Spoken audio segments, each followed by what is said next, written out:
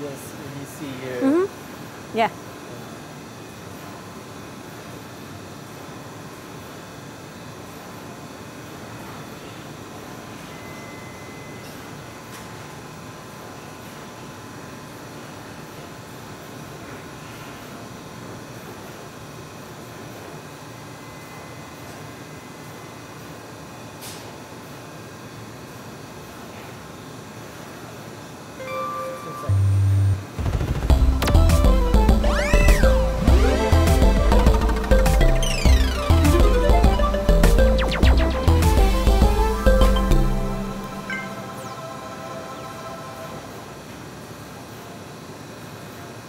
Hey everybody, it's a work desk of Lady Ada. It's me, Lady Ada, and this is my work desk. And I brought out some equipment because I wanted to show you what I did today. I've been testing out a switching power supply for use with the Pi 3. Now the Pi 3, if you may have watched, we did a video where we did some power analysis of it doing stuff. And yeah, you can basically draw like an amp of current before you even attach any accessories.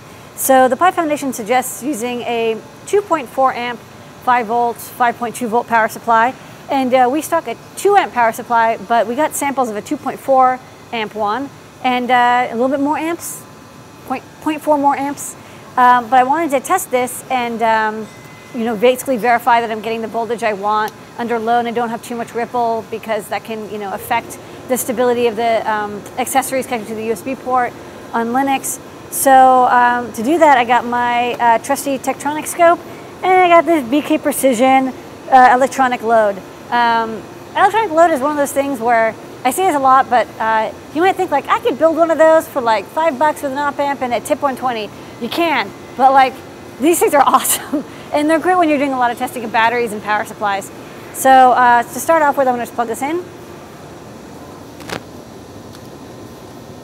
Okay. It's plugged into the power plug, and then it's connected to a 6-inch micro USB cable. It's power only, of course, there's no data.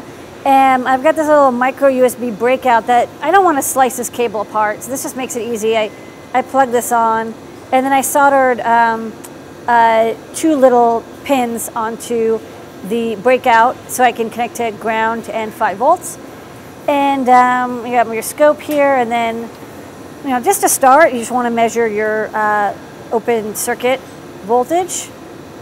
So clip that on, and it says right here, nice 5.15 volts, nice and flat. You know, this is kind of nice because it has this like nice big reading. It'll also tell me, you know, the peak to peak. I think I can measure that. Add measurement. Well, add measurement, phase, snapshot all, frequency, period, rise time, fall time, delay, phase. Where's peak to peak? Oh, there it is. Okay. So, yeah, now I got this peak to peak of about 300 millivolts peak to peak, which is actually really not so bad. So let's now connect up our electronic load. So the electronic load is pretty straightforward to use, although this it's got this weird off LED, you just gotta watch out for that. And basically you connect with the shortest wires you can, because again, you're gonna be drawing a lot of current through this. Connect it up to 5 volts and ground. So now I've got both, and this actually does do a voltage reading. So you can use this to measure the voltage. So you can see here it says 5.175, which is pretty much the same as what the oscilloscope does. But you know, if you want to see ripple or spikes and measure the peak to peak, you really want to get a sense. I like looking at the oscilloscope at the same time. Okay, so then you can, okay, so you crank this down to 0 amps and you turn it on. And right now, basically, like nothing's going on because it's not drawing any current. But then you can turn this up, and I'm turning this up 0.1 amps at a time. And what's interesting is as I turn it up, this voltage actually is increasing a little bit. Oh, thanks.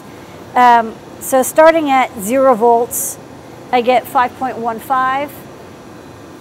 And then as I, in 5.76 over here, and then, sorry, wrong way. As I increase this, this voltage is going up just a little bit. So when I get to about 0.3 amps, I'm up to 5.25. That's okay. You can have your 5 volt supply be a little high compared to like 5 volt proper. 5.25 is actually within USB specs. And then going up to 0.5 amps, 0.6 amps, 5.2 volts. Okay, looking pretty good. And then, yeah, thanks for awesome camera work there. Not yet. Well, it looks good. You can see this. This is really hard to see because you can tell this is multiplexed. Yeah. Let's bring this up slowly to 1 amp.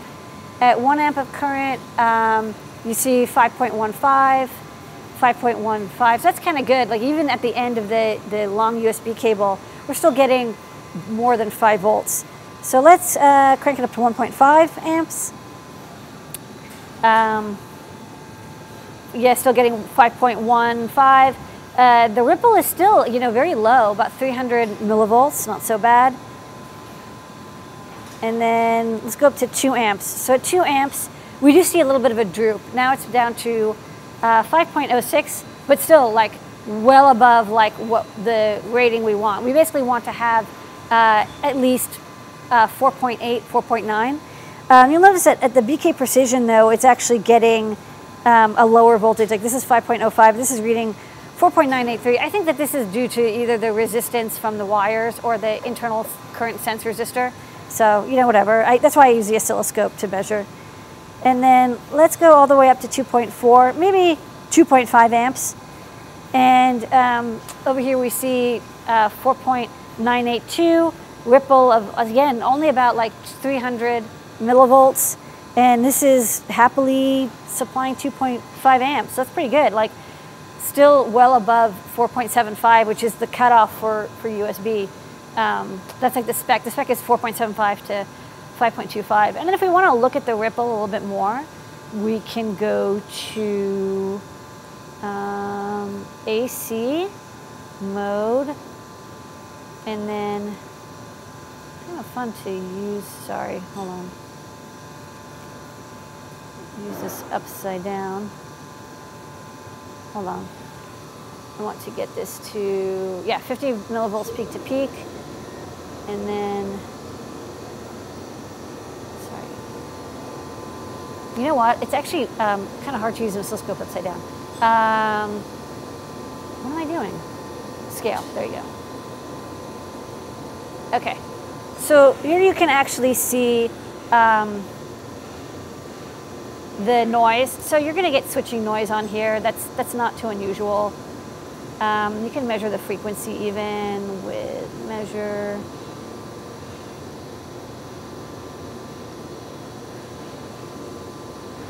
Actually, let's add measurements. Frequency. Add measurement.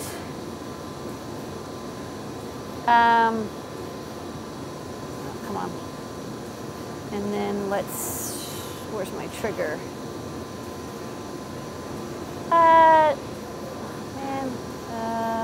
Single. Okay, frequency of like, I don't know, looks like about 11 megahertz or something. I don't know. That's not right. Should be less than that. That could be, there's probably a sub-frequency. Hold on.